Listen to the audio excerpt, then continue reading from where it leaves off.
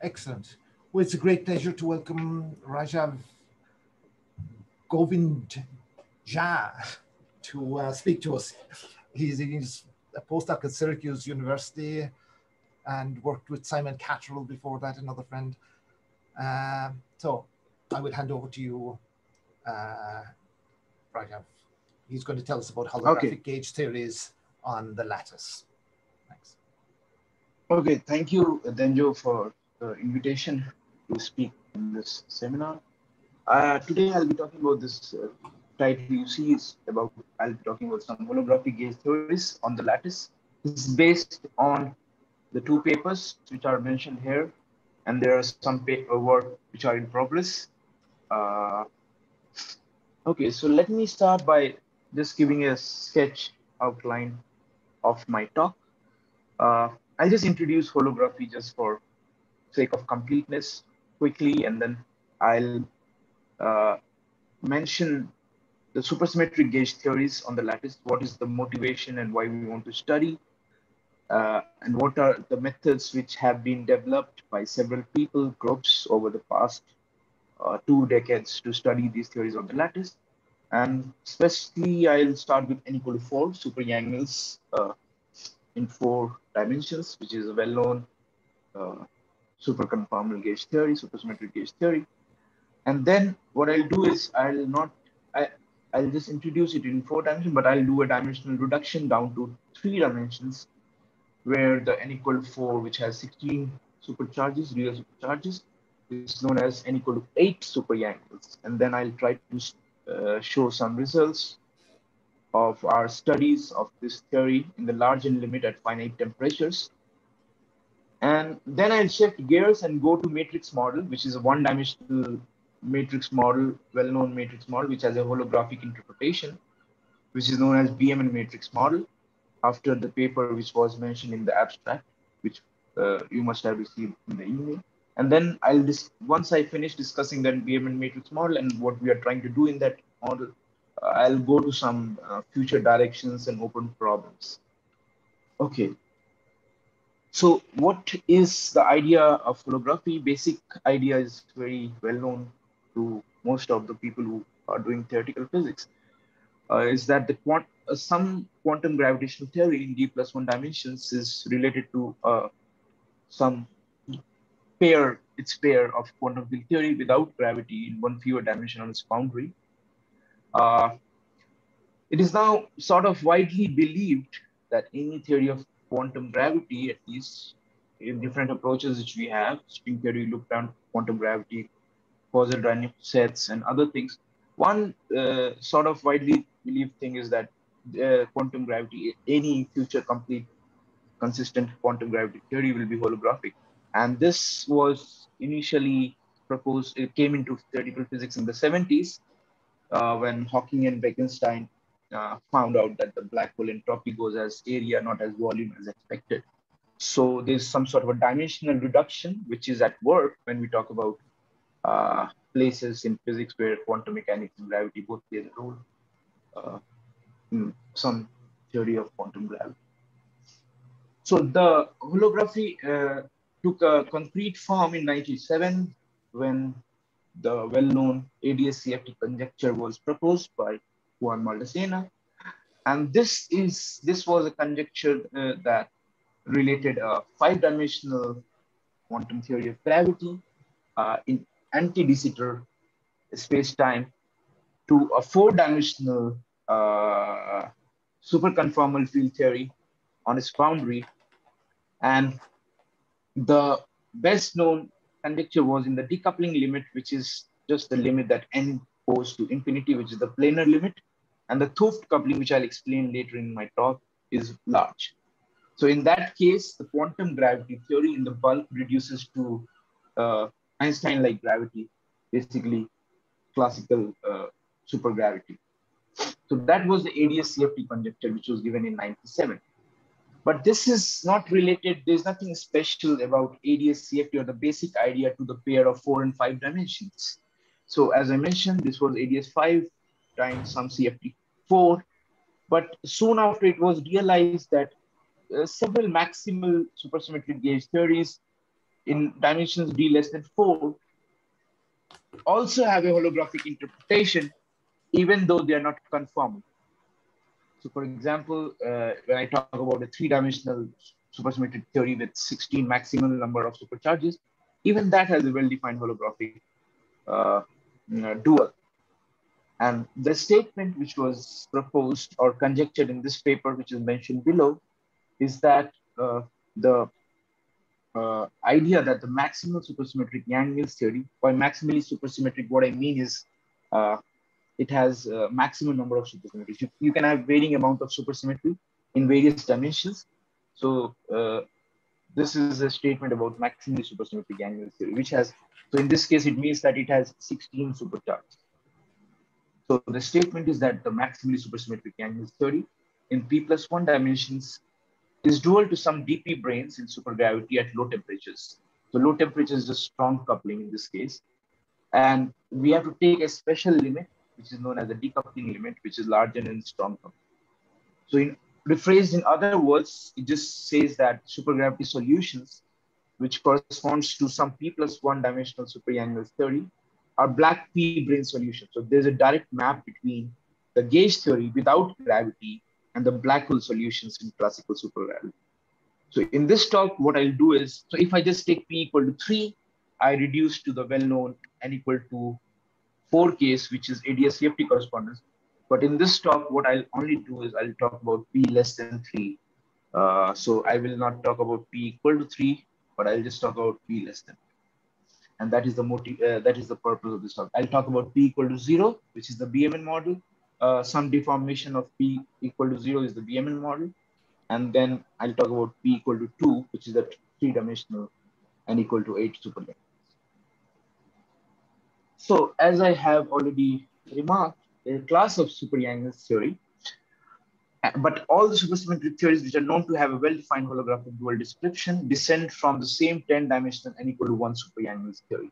So these have all 16 real supercharges. Non-maximal SUSY theories, at least I am not very familiar about whether they admit a clear-cut holographic dual. Certainly not Einstein-like gravity. So what do I mean by these class of super Yang-Mills theory? So let's start with this action, which is the 10-dimensional n equal to 1 super Yang-Mills action. You just have the two terms. One is the fermionic term, and the second is the gauge term. And then once I reduce this is a 16 supercharge theory, n equal to 1 super Yang-Mills. When I reduce it to d equal to 6, it's n equal to 2, well-known n equal to 2 super conformal field theory. In d equal to 4, it's the n equal to 4 super Yang-Mills theory. And this is what we are going to talk about today. And this is also something which we have studied, but I will not be talking about it now. So this is all class of 16 supercharge theory which admit holographic description. These are interesting in their own right, but with respect to holography, not so important, and probably will not discuss this further. So we'll just focus on the 16 supercharges. ADS-CFT correspondence, one of the basic thing about the ADS-CFT correspondence is it's a strong weak duality. And in any strong weak duality, it's often not possible to compute on both sides simultaneously. So this opens up the possibility of exploring the strongly coupled field theory using well-known lattice methods, and then compare to results obtained from weakly coupled quantum gravity theory. So let's keep the gravity theory weakly coupled and keep the gauge theory strongly coupled. So on the gravity side, string theorists have already calculated a lot of non-trivial thermodynamical quantities and other things. So if you can study the same thing on the lattice using gauge theory, and you obtain the same answer, you know that the duality is correct. Or in the sense that if you see that it's not agreeing, then maybe there are corrections to the duality. So this is a non-trivial check because we are computing two things on different sides and then seeing whether they agree in the region where the expectation is that they should. But these gauge theories are not easy to study on the lattice. They are already complicated because of the requirement of extended supersymmetry. As I already mentioned, these holographic theories admit these holographic theories only have holographic description if they are 16 supercharges, and those are known as extended supersymmetry gauge theory. So extended supersymmetry and the requirement of large and weak things very difficult. In addition, there are more other complications like taking the continuum limit properly and so on. It's not a very easy problem, and this has been studied by several groups, and this is an ongoing program. And some of what I'll say is part of all this we want to study. So to introduce the lattice construction, I'll first talk about N equal to 4 superangles theory. So as I've already mentioned, it's obtained by dimensionally reducing the 10-dimensional superangles theory down to 4 dimensions. This theory is a superconformal field theory. Beta function vanishes to all orders. This theory consists of 6 scalars, 6 dual fermions. They're all massless and in the adjoint representation of the SUN gauge group. This is probably arguably the simplest interacting QFT in 4 dimensions without gravity. And this is important for theories because there are certain things which we can study in this and then use it to study other complicated theories. I'm not writing down the action explicitly, but the action has the usual gauge kinetic term, Yukawa interaction between the fermions and the scalar fields. There's a quartic scalar commutator term, which is related to the famous flat directions in all these maximal supersymmetric gauge theories. And they're all these terms in the action are related by supersymmetry. The superconformal algebra includes SU4 symmetry, which is part of the R symmetry group, apart from the usual SO4 or SO3, Euclidean or Lorentzian group. At finite temperatures, SUSY is broken because you have so at T equal to 0, this is the exact supersymmetric theory. But as you put this at finite temperatures, you don't have this cancellation between the terms, and the SUSY is broken. And in that limit, this theory is often dubbed as being a close cousin of QCD, even though this N equal to 4 is completely non-physical. There's nothing physical about this theory, but in some finite temperature regime, there are some things which is similar to what we see. So that is one of the motivation for people studying this theory. Maybe we can someday know about QCD string or things about QCD by studying this theory or looking at other features of this theory. So now let me go to talking about supersymmetry on the lattice, because as I mentioned that I'll introduce supersymmetry for this N equal to 4 superangles. So what is the problem of doing supersymmetry on the lattice? One of the problems is that it's already starting, just starting from the basic idea of the SUSY algebra, we know that Q bar supercharges and Q bar gives anti-commutator gives you a momentum P mu, which generates infinitesimal translation, which is broken already on the lattice. So SUSY algebra is not satisfied even at the classical level. So maybe it's right at the outset, it's difficult to study on the lattice. But there have been approaches by all these people in 2000 to 2010 using different approaches. And they came up with this idea that one should not try to keep all the supersymmetry of the continuum theory on the lattice, but only preserve some subset of this algebra and check or expect that the supersymmetry is restored as the continuum limit is taken. This is more easily said than done, but we'll see that in lower dimension, this is easier. In 4 dimensions, it's more complicated, and I won't go into that story, but the basic idea is that you start with you want to target SUSY theory, which has 16 supercharges, but you want to preserve only some subset of that. And then as you take the continuum limit, you do some fine tuning to get the correct target theory. So there are 2 approaches. One is the topological twisting approach, and other is the orbifold approach. I'll be talking about the topological twisting, which produces the exact nilpotent supercharge, as I'll mention in the next slide. So these are the progress which have been made related to lattice supersymmetry. And even after making all this effort, and trying to preserve a subset of supersymmetric algebra, it's not possible to study all the superangles theory in D equal to 2, 3, and 4 dimensions on the lattice. For example, when I say yes, so orbit folding and maximal twists are two different ways. So when one of them works, second one also works. So for example, in 3 dimension, n equal to 1, we cannot study because it has a small number of supercharges. But we can study the 8 supercharge and the 16 supercharge. But in 4 dimension, n equal to 4 is the only thing we can study. And the reason for that is pretty clear, because if your target continuum theory doesn't have enough supersymmetry, then you cannot save a fraction of that on the lattice. But if the target continuum has like 16, then you can, so you want to start with targeting some theory which has more supersymmetry, so that we have more hope of keeping the subset of that. And one of the requirements of doing the twisting procedure is that you should have sufficient SUSY, as I mentioned. Clearly, maximum supersymmetric theories in all dimensions D equal to 4 or less than 4 satisfy. So this is good for holography. So this tells me that what we want to study using for holography is actually also consistent with what theories can be constructed properly on the lattice.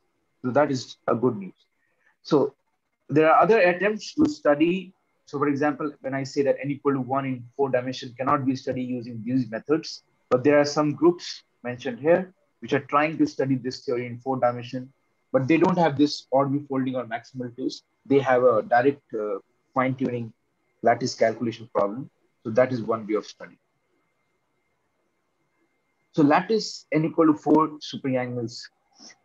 The basic idea is that what we want to do is we saw that we had Q and Q bar anti-commutator which was going as P mu.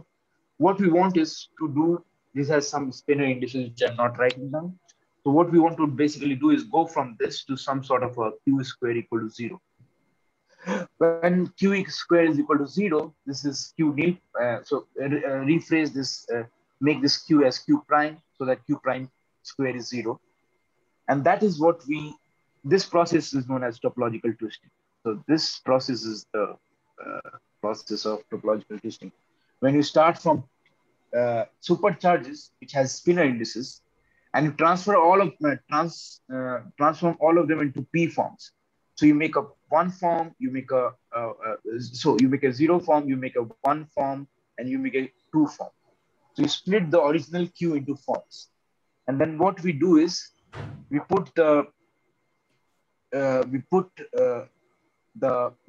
preserve the 0 form exactly on the lattice.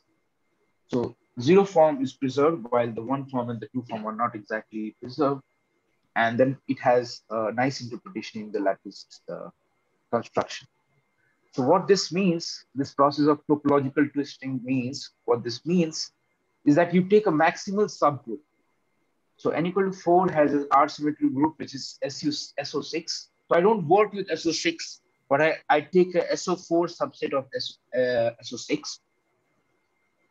And then I already have a SO4 Euclidean rotation group, which is just the usual space-time symmetry group. And then I take a cross between SO4 Euclidean and the SO4 which I have modded out of SO6, and then take the diagonal. And that is what I call SO4 twisted group. So now all the field transform under this group, SO4, not under the original SO6. So this is some sort of a change of approach to studying n equal to 4, but it is widely known that this topological twisting, at least in flat space, is just like has the same spectrum and has the same properties as the original n equal to 4. So this is the basic idea. If we look at the table now, it is clear why, which I already mentioned. It is now clear that why certain theories cannot be twisted. Because if I go back to this and I look at the R symmetry group of this, which is SOU1, and this is SO2 cross SU2. So you can never take a diagonal subgroup of these with SO4. You can never take a diagonal subgroup of these with so for example, U1, you cannot take, so you cannot take, for U1, you cannot take a diagonal subgroup with SO3 in 3 dimensions. So that is why those things are not possible. You should have a sufficiently large R-symmetric group so that that process can be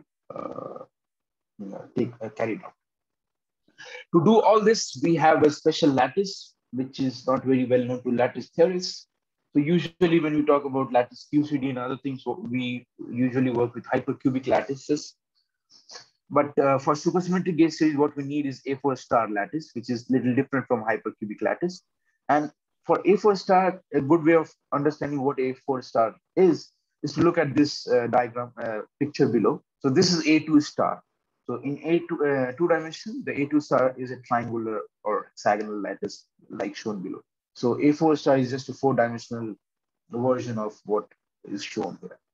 And the good thing about this A4 star lattice has that it has a larger point group symmetry than the hypercubic lattice, and those larger point group symmetries helps you to restore the SO4 of the Euclidean group when you take the continuum.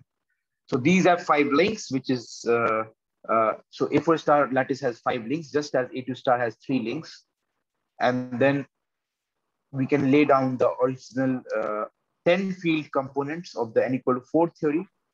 10 because there are 6 scalars and 4 components of the gauge field. So 6 plus 4 is 10, and then you can lay it out. You can construct a complexified gauge links for A4 star lattice, and then you can put them on this A4 star lattice easily. So that is a natural description. So that is useful to study in studying supersymmetric gauge theories.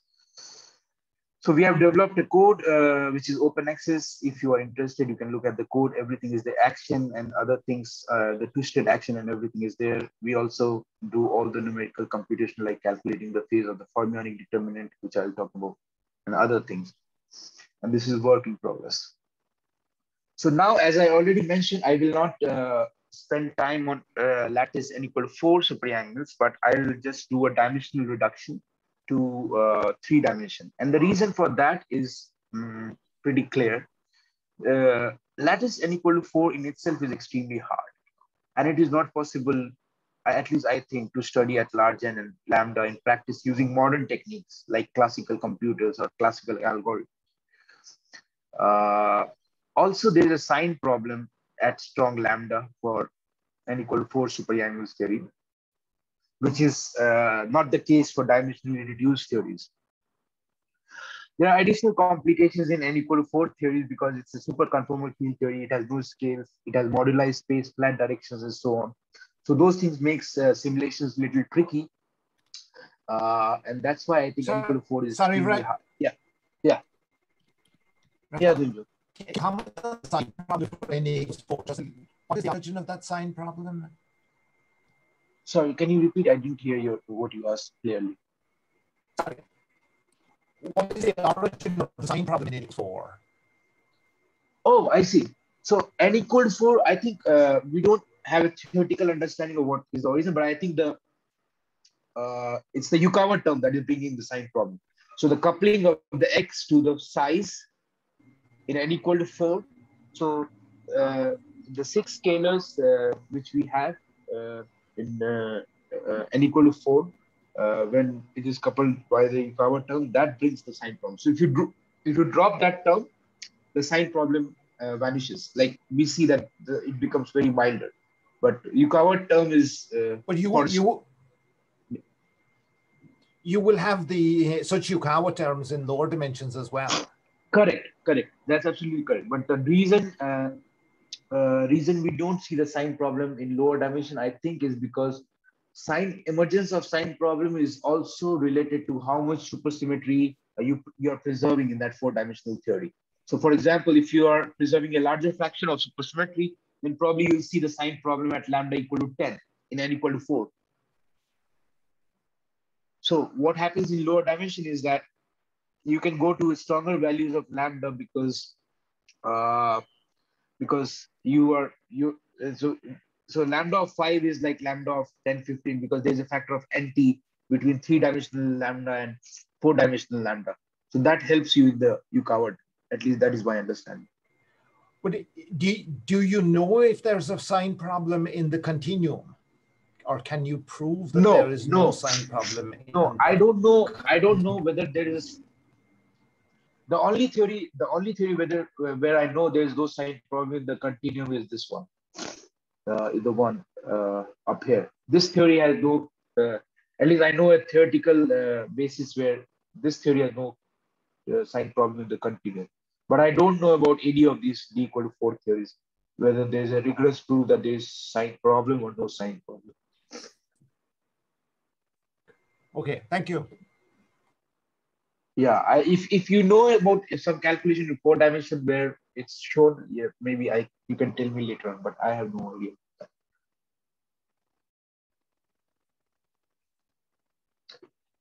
Okay, so I'll continue on this. Okay. So the plan for today, okay, let me just quickly mention that it is less complicated to study these lower dimensional version of this theory, and they are not conformable. So computational costs are under control because you don't have to deal with 4-dimensional lattice volume. You just deal with 1-dimensional lattice volume or 3-dimensional. And also sign problem, which we have checked, doesn't seem to, at least for the range of couplings which we have looked into, doesn't seem to matter for the lower dimensional theories. I don't have an analytical or a rigorous proof of why this is true. Just observation we have made. Okay, so the plan for today is we present our results from. Can I ask a question? This, Sure. if I understand correctly, sign problem is the sign of the fermion determinant, right? That's what you mean by sign problem, okay? Yeah. So how do you? It's actually a Pfaffian ball that enters in these. Yes, problems. I understand. Okay? So how do you tell whether it is there or it is not there by the look? I mean, how do you know it disappears in the continuum? In some cases, I mean, how do you check what its influence is? Yeah, I mean, so I think the way. Yeah, I think at least I can tell you the numerical way of of how we check this. So what we do is we start with the supersymmetry theory, which has bosons and fermions, and then what you do is you integrate out the fermions. So when you integrate out the fermions, you create an effective action, okay? And once you have that action, you make the calculation in a phase-quenched approximation. Phase-quenched approximation means that you assume that the phase is positive definite. It's not fluctuating a lot. Like, so when you integrate out the fermions, there's no phases which are troubling the calculation. When the phases trouble the calculation, the numerical calculation cannot be done. And that is when we say that there is a sign problem, because sign problem comes when you integrate out the fermions, and that picks up a sign in the effective action and a complex term which can make the probability distribution negative or positive, just because there is a sign coming from integrating out the fermions in the front, effectively speaking. I understand that, but I am asking is, you said that in some cases the sign problem is not there. How do you know? Yes. Perhaps I can explain. Well, if you can find a bipartite structure in your fermions, so that you have a matrix. Your voice is breaking. So that you can make the off-diagonal terms into an A and an A dagger, then the Pfaffian is guaranteed to be real and positive. You can see that the determinant is positive. Say again. In some cases, you know the determinant sign. That's what you mean. Yeah. The determinant. Say again. I will try different. If you can find the bipartite structure, so that you can. You know that the fermions split into 2 different types, which are complex conjugates of one another, and you have some pairing that there is no mixing between them. Then you can establish that it's positive. So there's a cancellation of phases. let me, Yeah, they cancel the phase. Yeah, I thought of that, but in general, that is not the case. No, you have some. Yeah. In general, it's difficult to find theories where there's no sign. Like usually, you have the sign problem. But for example, depending on the number of flavors of fermion or the calculating, maybe the eigenvalues of fermionic operator are coming in pairs. So there is a systematic cancellation sort of that. Those sort of thing can tell you that there is no sign problem. But usually in these supersymmetric angles cases, there is sign problem because those properties at least are not there. Yeah. In any chiral model, there will be sign problem. Yes, I think, yeah, that's true. That's true. Yes, I think, yeah, this is a good point because I think there's a research program carried out by David Tong and other people, and they are saying that the old problem of constructing lattice gauge, chiral lattice gauge theories is actually related to sign problem. So at least this is something. So sign problem and chiral lattice gauge theories are very intimately related, but I don't know much about that, so I shouldn't say. But what you're saying is correct. Yeah. So one unfortunate fact I think is that one cannot discuss anomalies in this way of handling the determinants. One is putting a modulus on the determinant. Okay. Yes. So yes. the entire anomaly calculations is coming from the face of the determinant. Okay? That's true. Yeah. Yes. In the continuum, we know that. So yes. For example, chiral anomaly in the spontaneous breakdown, one cannot study those things here. Am I right? That's true. I think that's why people always have problems with those things on the lattice. Okay. That's true, Bob. Yeah. Okay. Yeah, but those things are not here because those anomalies, at least we don't have something like theta term or things like that. So those things are not there. Okay. So maybe I can just continue. So the plan for today, I'll present two models as I've already mentioned, which is P equal to 2 and P equal to 0 modification. I'll show what I mean by P equal to 0 modification. So these are the two theories which I'll discuss today. Some results which we have been doing over the past couple of years. So 3D N equal to 8 superangles. This is a 3-dimensional superangles and has a holographic description at large N and strong coupling. In this case, the black holes are known as black N D2-branes. The weak coupling, which is the high temperature thermodynamic behavior, is expected to be going as T cube. So T is just a dimensionless temperature here. So the small t is dimensionless temperature, capital T is the dimension-full temperature, the normal temperature. So in the high temperature limit, it goes as T cube, while the power law behavior of the energy density changes at strong coupling when the theory admit a holographic description. Now, using the type 2 supergravity metric and other things, it is straightforward to compute the Hawking temperature associated to the supergravity metric and also compute the internal energy, which I just write down here. So as you can see, those are very, they're not very like it's like geometric factors. You see pi, gamma, and you see P. So for example, if I want to calculate the internal energy of the black hole of N black D2-brane, I just go to these formulas and put P equal to 2, and that will give me D2-branes and so on. So these are derived from the usual method of deriving the Hawking temperature or any temperature in a GR calculation.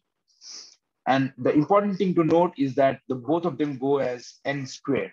So that is the basic counting, N squared degrees of freedom. And this is the prefactor and the coefficient. So there's a power also included here, and everything except T will give you the coefficient. So these are the expressions. Now, if I take these expressions and work out the calculation of what it should be for my case of P equal to 2, I see that the action density, which we measure on the lattice, should go as this for low T and should go as this for high T. So high T is expected T cube dependence, and supergravity calculations tell me that the low temperature power is 10/3. So they are very close, but they are different. And that is the interesting thing, that as you flow from the high temperature regime to low temperature where it's holographic description, the power of T changes and the energy density changes and so on. Now, it is worth noting that the general energy density or the action density goes as this power of T. And if I put P equal to 2, I'll get 10 over 3. If I put P equal to 3, in this, it becomes the interesting N equal to 4 case where it's T4 in both the cases. So if you put P equal to 3 here, it's the same power for both high temperature and low temperature. And that is just a result which is because of the case reason that it is a conformal case. So in N equal to 4, whatever temperature you sit at, if you compute the energy density, it will go as T4. But that is not true for smaller supersymmetric, maximal supersymmetric theories, as I can see here. And this is one of the challenging problems of reproducing this result. So what we want to do really is to look at this expression and reproduce this on the lattice. If the lattice can reproduce this, then this is a direct check that the lattice calculation agrees with the supergravity calculation, and there is some sort of agreement with the conjecture and holographic correspondence in these cases. So now, one of the interesting things which we have to keep in mind is that when we consider the lower dimensional theories, unlike ADS-CFT, you don't have a holographic description at any value at large n and lambda. You only have a holographic description in these cases when the radius of curvature basically is large in units of alpha prime. So alpha prime is the inverse string tension. And this implies that the coupling is large. The string coupling should be small because to make classical string, low energy string theory computation, you have to have G's pretty small. And we can combine these two conditions to get a condition which is this. So only when this is true is lattice calculation actually probing the supergravity limit. And this is just the fact that the coupling is greater than 1, but the n has to be taken to infinity faster than the coupling according to this power. So if I put P equal to 2 in this, it gives me some well-defined region where the supergravity description is valid. So this has to be, if you're outside this, then we cannot match to the the gravity calculation because they're not there, because they become strongly coupled and then the string theory methods and other things fail, and we don't know much about that. Okay, so as I mentioned, we start from the high temperature limit of the 3D n equal to 8 superangles and then slowly reduce the temperature to go towards the holographic regime. What happens in that is that we work with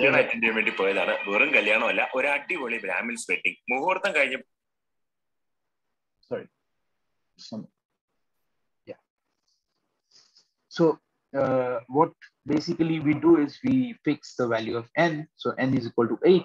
So basically we look at SU8 gauge theory on a lattice of volume 16 to Q. So we start from the high temperature, and this is the orange curve which is shown here is the result which we expect.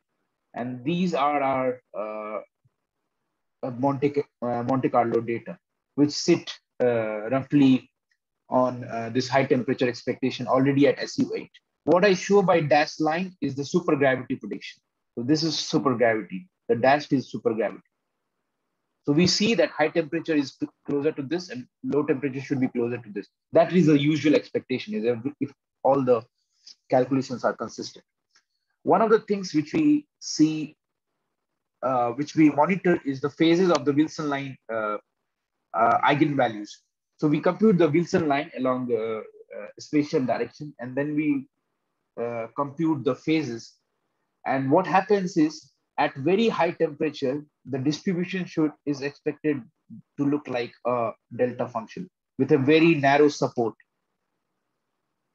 As we see that when we go from t equal to 1 to t equal to 2, that is going from blue to green, blue is spread out till this, and red is only spread out till this. So as I take t to infinity limit, the distribution is becoming narrower. So this is telling me that I'm in a high temperature phase for sure, because the Wilson-line eigenvalues are basically in a proper deconfined phase and accumulating around zero.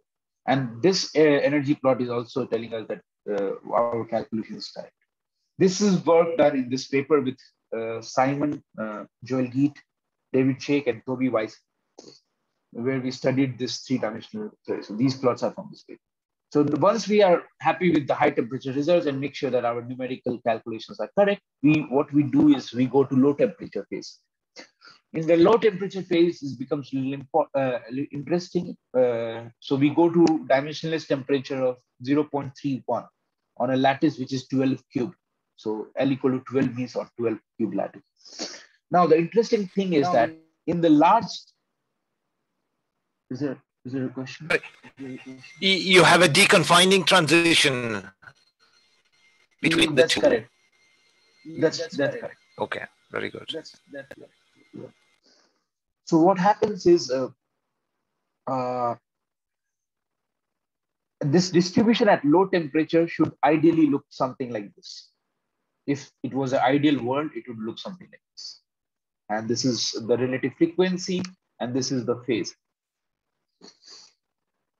So if this is the case, then we say that the phase we are probing is the supergravity phase, which is known as uniform D2-brane phase. But this is only a strict limit in the sense that this is only supposed to happen at n equal to infinity. So we plotted the n dependence via n equal to 4, n equal to 6, and n equal to 8 to see what really is happening as we are taking n large. So what really is happening when we take n large is that as we go from red to blue, the red histogram shows you that you have a distribution like this. And as I take n large, so red is here, green is here, and then blue is here. So it's becoming more and more uniform.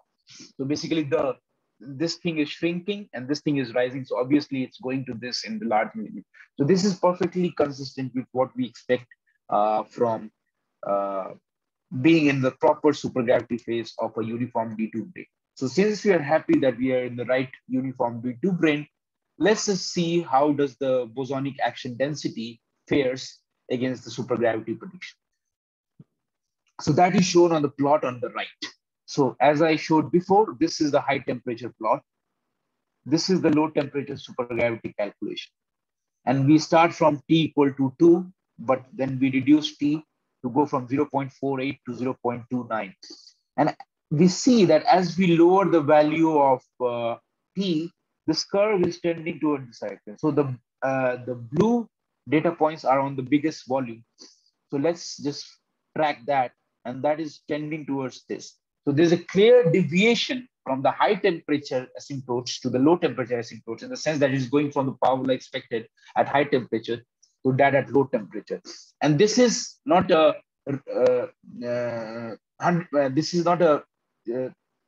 proof that holography is correct, but this is a non-trivial evidence of a qualitative behavior that there is some sort of holographic interpretation which is happening because the curves are the data is going between this high temperature expectation and low temperature expectation, and this is all at n equal to 8. So it already becomes very harder. So SU8 on a 3-dimensional lattice volume is already harder. So we couldn't go to lower temperatures. If you can take n equal to higher, then you go to a place where the signal to noise ratio is really very the computation becomes complicated, and this is consistent with 0 already. So you need a larger n to really make sure that the vacuum energy or that this energy which we are calculating, which is the energy above extremality for the black hole, is really finite and not zero here.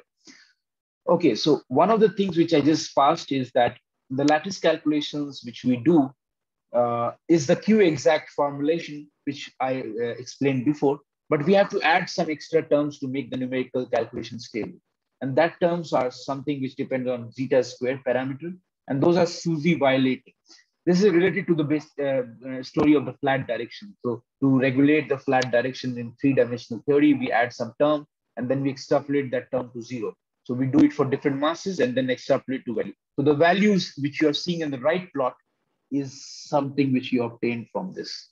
So we take the zeta square to 0 limit, take the volume as big as we can, take the gauge group as large as we can, closer to planar limit, and then make this plot, which is here. So this is the first study anyone has done in a higher dimensional. There are a lot of work done in 0+1 dimension, as I'll explain later on. But this is a higher dimensional version where deconfinement transition is happening. There's a non-trivial thermodynamics of a non-extremal black hole, which we are trying to study on the lattice. Okay, so what are the future directions which we want to study in this case? There's an interesting paper by Ray and Lee and Maldacena in 98, which came out, I think, within 2 days, where they calculated something in this 3-dimensional n equal to 8 superannular theory. And that is known as, they calculated the behavior dependence of how the supersymmetric Wilson loop goes with lambda. So what I mean by supersymmetric Wilson loop, I should just explain. So we know the Wilson loop familiar from QCD, but in QCD, you only have the gauge fields, A mu. But in this supersymmetric Wilson loop, you also have the coupling to the scalars. So you have something like A. There are 6 scalars in gauge field. So a Wilson loop, which also has contribution from scalars, is known in the literature as supersymmetric Wilson loop or Maldacena Wilson loop. So they found using the dual gravity computation that the log of the expectation value of the Wilson loop should go as the cube root of the 't Hooft coupling. So this lambda is dimensionless lambda. So lambda in 3D is dimension full. So you just make appropriate multiplication with inverse temperature. So this is the inverse lambda. So this should go as 1/3. So this is one of the things which we want to study now. We want to measure the expectation value of the supersymmetric Wilson loop and the lattice and see how close are we to this dependence which is expected. And another interesting problem which you want to study in the next couple of years is to understand the 3D superannular phase structure. So superannular has, I told you about the deconfinement transition which takes between this D2 phase to some other D brain phase, but there are some other subtle phase transitions and crossovers. So it would be nice to make a complete chart. It would be nice to chart out the complete phase structure of this theory as a function of coupling. So that is the future direction. Now I'll just go down to 0+1 dimensions, which is the second model I wanted to discuss in this talk. And that is the 0+1 dimensional matrix model, which is the dimensional reduction of the same theory. And this is known as a BFSS matrix model. So this is the simplest holographic gauge theory with well-defined gravity dual. I say simplest because this is in 0+1 dimensions. You don't have spatial dependence. You just have the time. And then you have the action with the usual kinetic and the commutator term. And you have the Fermionic kinetic term and the Yukawa term. So this BFSS model has been well studied. BFSS model is named after the authors of this paper, and BMN model, which I'm going to discuss, is named after authors of this paper. So BMN model is a massive deformation of BFSS model. So if I start with this BFSS model, which is coming from the n equal to 1 superangular, I add some terms which depend on some mass parameter, mu, which I'll discuss later on. And then I get something which is called BMN matrix model. The thing about BFSS matrix model is that it has a SO9 R symmetry group. But when we add these mass terms, what this mass term does is that it breaks the 9 scalars into a set of 6 and 3 scalars. So basically, in group theory language, it just breaks the SO9 symmetry to SO6 cross SO3 because it gives different masses to 6 scalars and a different mass to the remaining 3. The interesting thing is that the BFSS has a single deconfined phase. There's no phase transition in the BFSS matrix model. But when I add these mass terms, there's in this BMN model, there's a deconfinement phase transition. So this mass term, adding of this mass terms opens up the axis basically, and then you can vary these mass terms as a function of temperature and so on, and then you have a deconfinement phase transition. So in that sense, BMN is a richer model than BFSS because you have interesting phase structure and other things which I'm going to explain about. So BMN model, I just told you before that there's some S mu, but writing it more explicitly, as I said, this is SO3 mass term, SO6 mass term. There's a Myers term, which depends on, which is a cubic scalar term. And then there's another term which depends on the formulas. The good thing is that the BFS symmetric model has the usual story of the flat direction, has usual flat direction.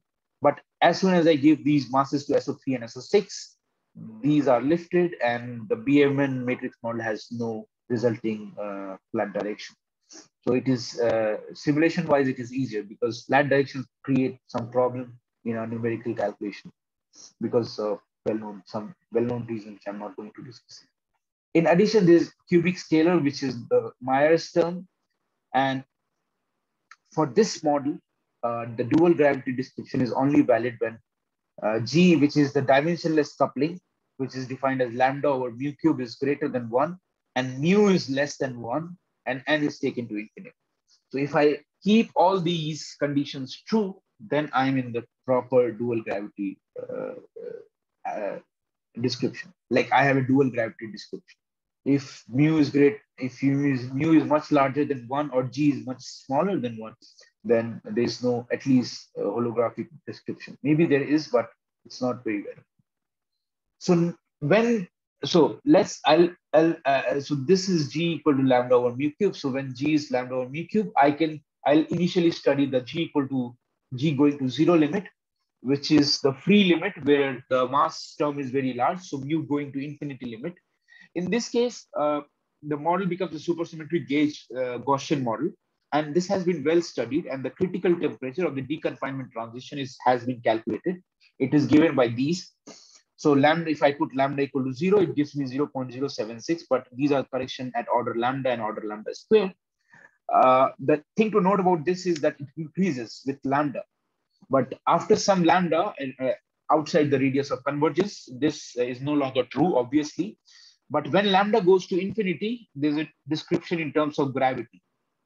So at G equal to 0, I have this description. At G equal to infinity, I have a gravity description, which I'll come to. For lambda equal to 0, the critical temperature in terms of units of mu is 0.076. So this has been work done by Denjo and collaborators in this paper mentioned here. We have also a lattice proceeding in this, and we are doing there are upcoming work which are going to study this model in more detail. Now, I mentioned the G to 0 limit. Let's look at the G to infinity limit. G to infinity limit, obviously, we have to use the dual gravity setting to do the calculation.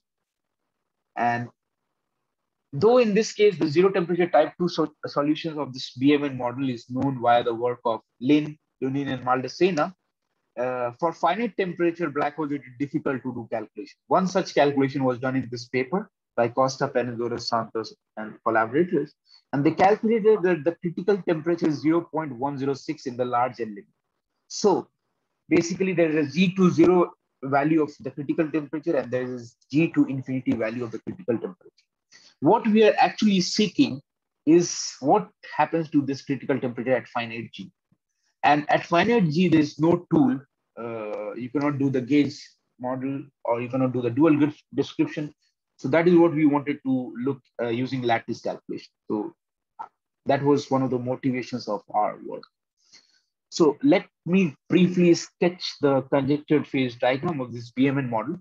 There are two phases, the deconfined phase shown in red, blue confined phase shown in blue. This is a figure taken from the paper just mentioned before. In the gravity limit, which is this limit, the temperature is 0.106. In the free theory limit, in this, it's 0.076. What we are seeking in this dashed line, what happens to this line?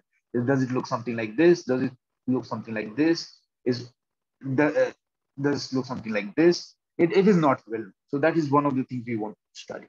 Now, this might remind you of a similar problem in 4-dimensional N equal to 4 superangle theory. In the 90s and even in the early 2000s, there was a well-known 3x4 problem or 3x4 behavior in finite temperature N equal to 4 superangle, which just tells you that if you calculate the entropy in N equal to 4 at lambda equal to 0, and you calculate the entropy at lambda equal to infinity at finite temperature, there's a factor of 3/4 between them. So they are not the same, there's 3/4. If I look, this is 0.106, 0. It's not 3/4, but this is, I call this a baby problem, baby 3/4 problem. So that is a 4-dimensional problem, but this is in 0 plus 1 dimension, it looks similar, that there's some high temperature, low temperature, low coupling, weak coupling value and high coupling value, and we don't know what happened.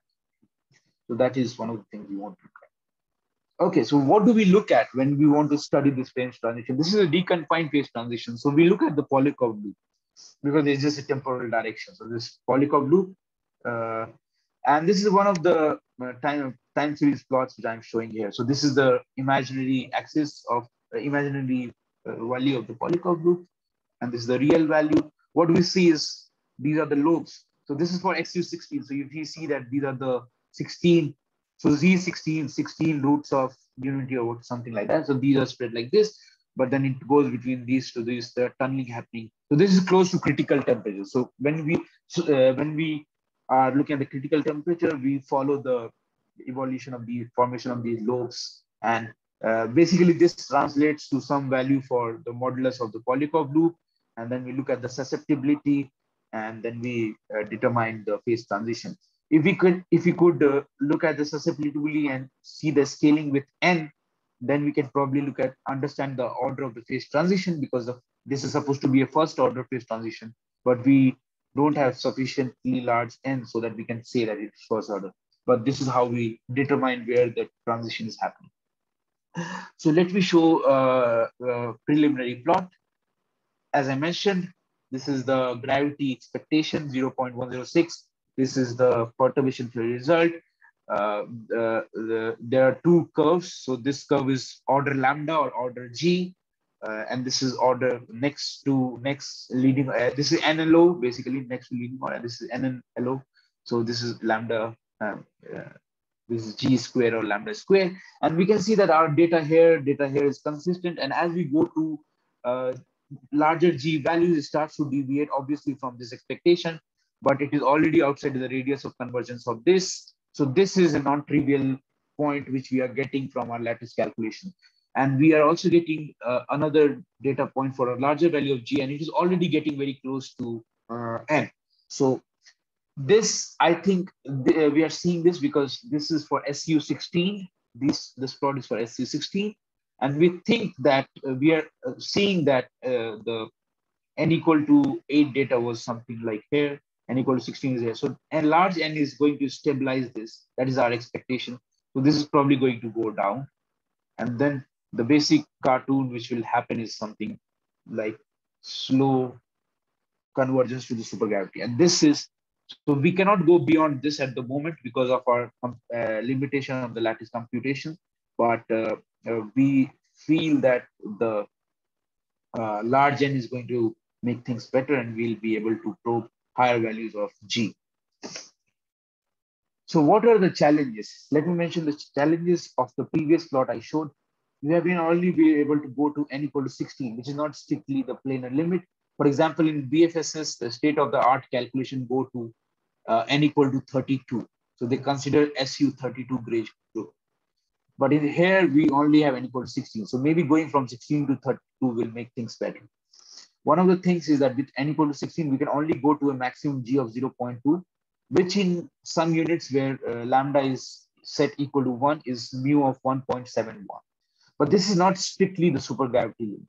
Supergravity, I need this to be greater than 1 and this to be less than 1. So that is the regime we are going to probe in our upcoming work. So what we are doing is basically only charting the path between the perturbative and the supergravity. So we are neither in the perturbative regime nor in the supergravity, but somewhere in between. But we are trying to go towards supergravity. The computational complexity of the code of our parallel software goes as n to the 7/2. So increasing n is very expensive. So as you can already see, if I double n, it becomes more than 8 times, probably 10 times. So it's hard. So these are the challenges which we are going to address in the future by parallelizing the software over the matrix degrees of freedom seems essential in the sense that we have n over n matrices. Maybe we split the n over n matrices into sub-blocks that is split over the matrix degrees of freedom and then deal with all those blocks separately. So those are the things which we are trying to understand at the moment. What is the future direction 2 in this model? So BMN matrix model is a deformation of BFSS matrix model. The BFSS matrix model was well studied in the past 10 years by these authors. But our program is to study the thermodynamics for the BMN matrix model. So thermodynamics of BFSS is well known, but thermodynamics of BMN on the lattice is still early works. Denjo has done some work in 2018 paper. But what we really want to understand is that for BFSS, E by N square, there's some non-trivial dependence on temperature and some coefficient. So this has been exactly reproduced by lattice calculation. So that is a very good check. For BMN model, what happens is, in addition to this, there is a function mu over t, because when you set when f mu over t, for mu going to 0, this goes to BFSS matrix model, which is just 7.4. So this is just 1, which is equal to 1. So what we really want to understand is, what is this function for BMN matrix model?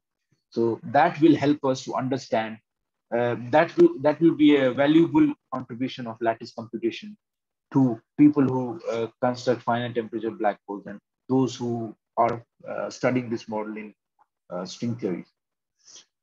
Another future direction which we want to understand is that, as I already said, the full BMN model, gauged BMN model. So when I was talking about BMN model, I was talking about gauged BMN model, only the singlet sector of the Hilbert space. So so these bracket A and B are denoting the G to 0 and G to infinity limits. So 0.076 was the perturbative result, 0.106 was the gravity result. If I just restrict to the bosonic sector, it is known that the perturbative result is 0.089. But it is not known what happens to the bosonics, what happens when we take the G to infinity limit in the bosonic sector. So we are trying to understand those things, and these are work in progress. Another direction which we want to pursue is what happens when we also include the non-singlet sectors. So don't consider only the states which are annihilated by the gauge symmetry. Consider all the states which include the non-singlet. So that is what we call the ungauged BMN. And nothing is known about ungauged BMN model. So it's still an open problem, I think. Few things are known about the ungauged BFSS model. And there is also a lattice calculation for ungauged BFSS model, but ungauged BMN is still an open problem. So that is something we want to look into the future. And with that, I think I would like to thank you everyone for listening. Yeah, thank you. Thank you very much. And the floor is open to questions.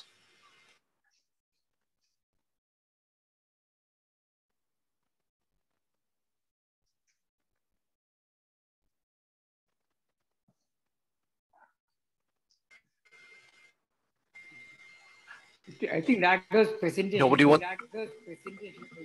There is an echo.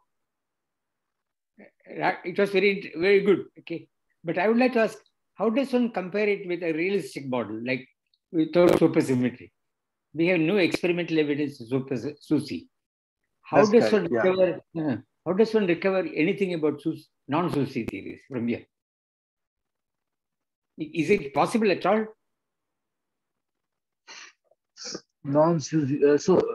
Are you talking about non-SUSY theories which play a role in some sort of a holographic duality, Bal?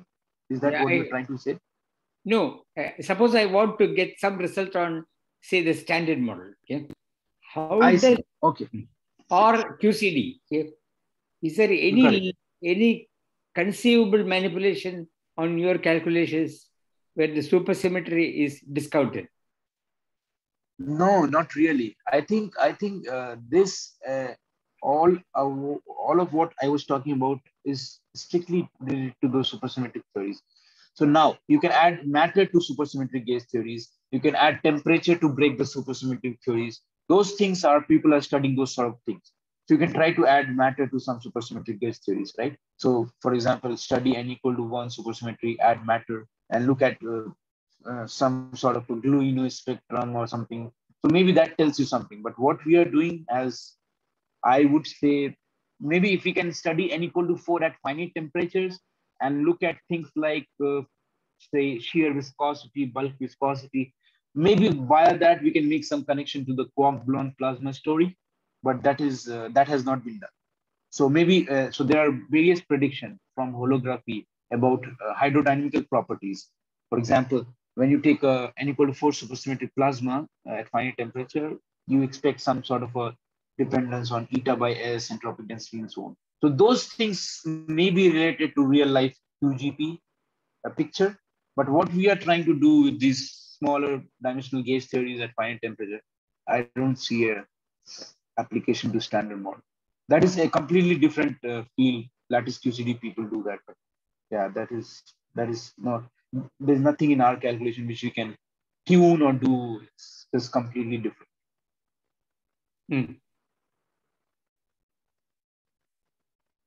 So maybe you or Benjo or who can explain. There is an echo. I don't know where it is coming from. What is the interest in this? It is coming model? from my system, Bob. Okay. Unless it is different kind of investigation. What is the theoretical interest in BMN or BFSS models? Why are people interested in this? From a, I don't mean an abstract point of view. No. Okay, so I think the answer to that question is that BFSS and BMN matrix model are the simplest gauge theories which have a well-defined holographic description. So, for example, BFSS matrix model is supposed to capture the dynamics of M theory in some limit. So it's the simplest thing you can study on the gauge theory side, which can tell you anything about the supergravity side. I think that is the biggest reason why people look into this, because everything else is just too hard to numerically study or to even to analytically study in finite temperature. You can study N equal to 4 using integrability methods, but you cannot hope to do that in a finite temperature setting. If you go to finite temperature, all the integrability, classical and the quantum integrability thing breaks down, right, Bal? So if you take finite temperature, you want to do finite temperature, you want to do holography, and you want to do it in the simplest setting, then BFS, BMN matrix model are the only answers to those things. I think that is why even the conjecture which was proposed by BFSS in 96, the title itself says matrix model as M theory, a conjecture. So you want to study simplest gauge theory which captures anything about M theory or string theory. I think that is the motivation. So it is string motivated rather than. Yes, certainly. Let me even the ADS-CFT correspondence is coming from string theory. I am so, aware. Yes. Yeah. So I want to ask another question. Is there any way in making the size of this matrix is large? Yes. So it seems linked to the supersymmetry now. Yeah. Am I right? So, can we make a large matrix, large size matrices? Can you take? Is there any way of tuning the matrices? Yeah. So it's a numerical challenge, Pal.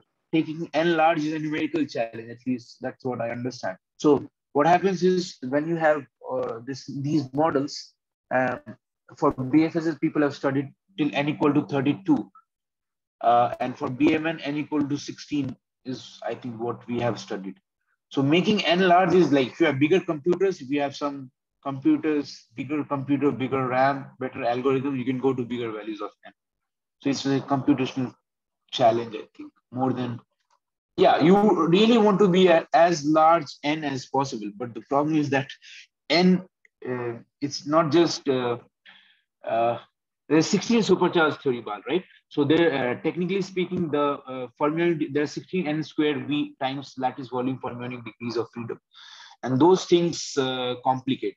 If I throw away the fermions, I can go to N equal to 50, N equal to 60.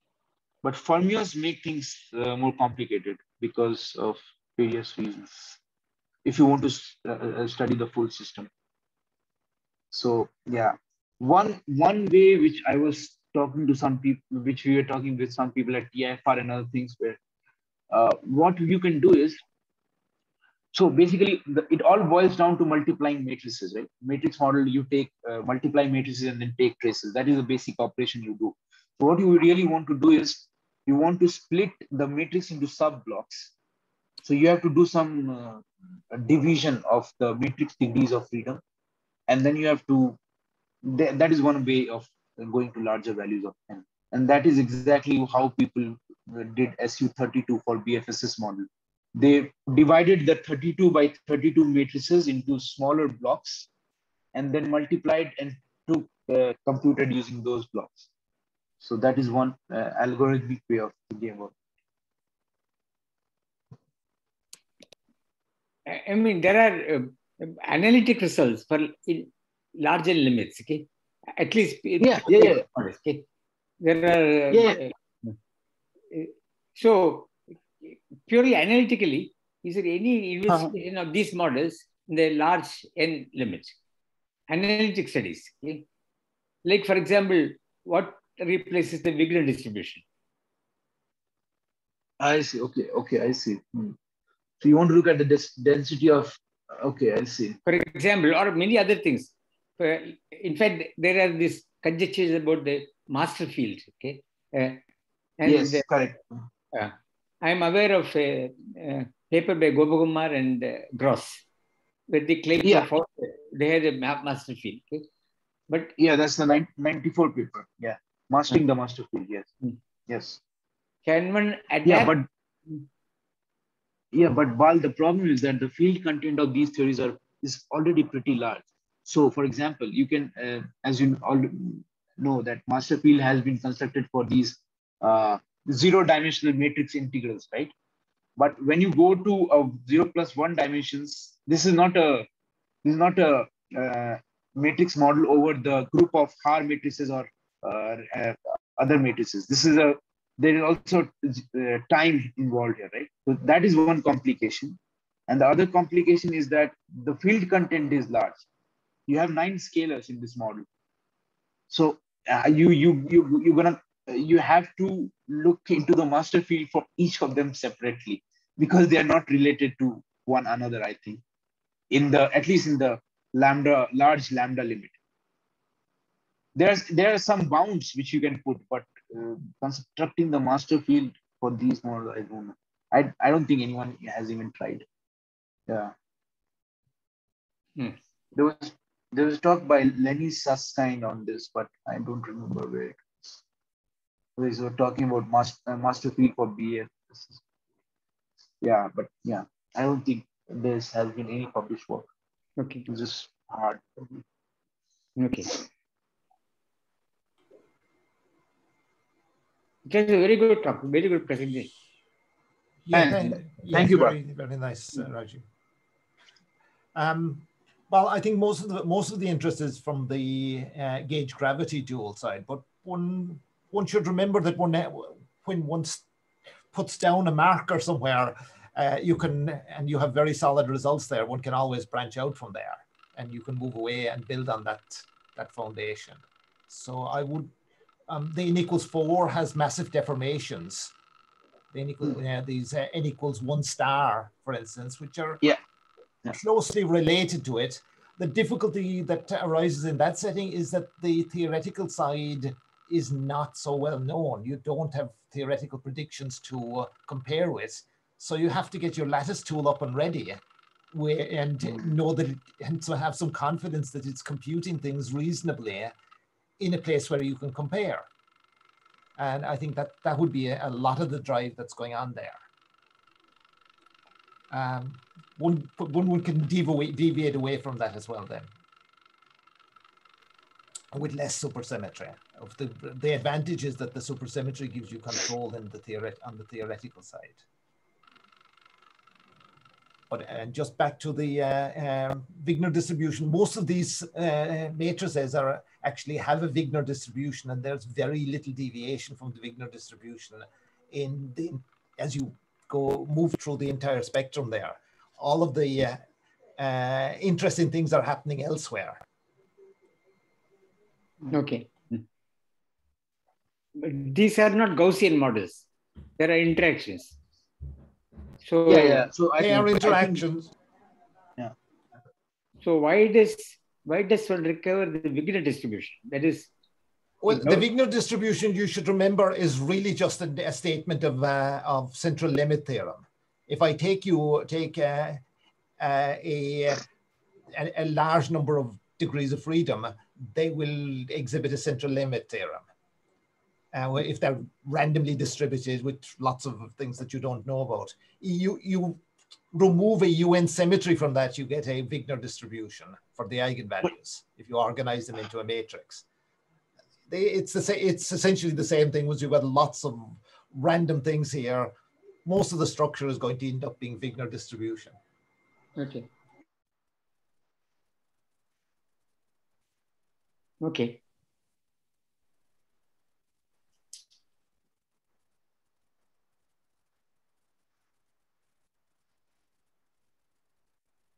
Are there other questions? So I think I saw Samuel there. Do you want to jump in, Samuel? Say hello. Hello.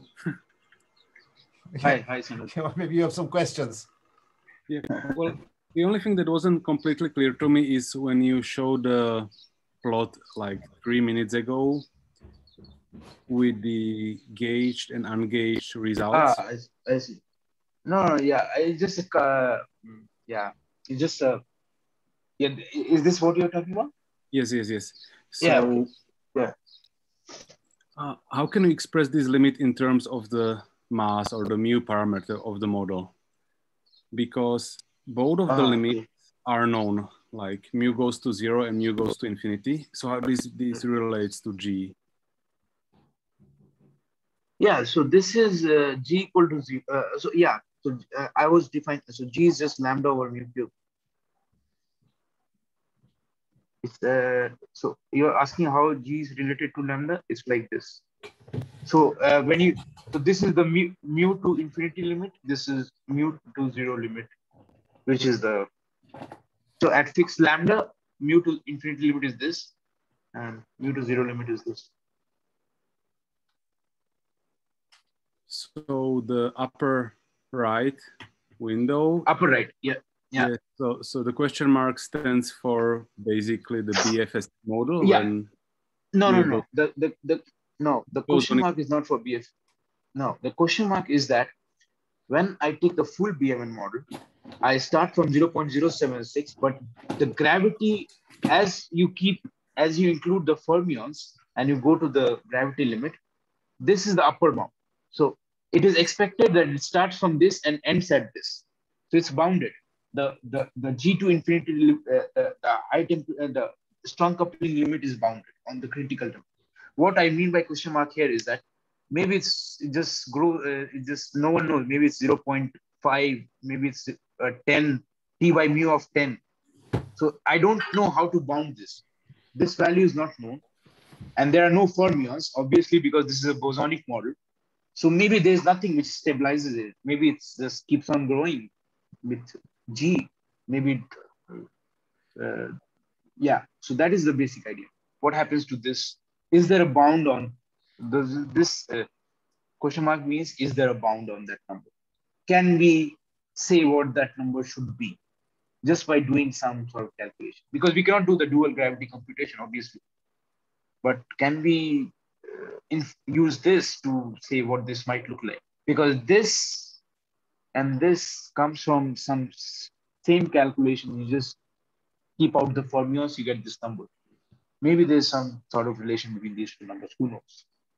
Because this will then tell us what is the role of the fermions in the emergence of the geometry and what happens to fermions really at strong coupling. And that will tell us how important fermions really are for the holography and so on. So that is a big set of questions. At least that is what I might take. So what we are doing right now is we are starting with this. So we see this in the lattice computation, which is at Z equal to 10 to the power minus 5. So if you take G equal to 10 to the power minus 5, you reproduce this number. And then we keep on increasing G. And then see what functional form of G is going to fit it. Is it like growing linearly? Is it going like quadratically, or like how does it go with G? That is one of the things which I meant by that question. Thank you. And if I can have one more question. Yeah, sure. one thing that we saw in the full BMN model with fermions included was the presence of the fuzzy sphere configurations. Are you interested in those? Yeah, so we have not yet explored that because we are at, I think we are at sufficiently large values of n that the fuzzy, so for fuzzy sphere, you should be at small values of n because if you increase n, it just goes away, those solution, right? Because in the limit, large limit, it becomes, there's no, h bar comes with a inverse power of n, and n goes large, it just decays, I think. So we are not seeing those things right now, but we plan to look at with like n equal to 8 or n equal to 6. We have not looked at the fuzzy structures behavior at the moment. So just to be clear, for a fixed value of mu, you say that with increasing n, the fuzzy sphere phase fades away? Yeah. Yeah, so with the mu and the g values which you are looking at, we have not seen, so yeah, we have not observed fuzzy structure, but I should see it more. I'm not, I don't think we see it at n equal to, we are doing n equal to 16 and n equal to 12. I have not looked at the n equal to 8 data carefully, so maybe there is some sign there, but 12 and 16, we don't see fuzzy structure. So surprising, I don't know why. You could place the system in a fuzzy sphere of configuration because you know there are BPS states at low temperature. And just, so this and is just all around see if you escape from them. Yeah, we have not done that. This is all around the trivial vacuum, x equal to 0. So we'll plan to probably look at that in the coming months or years.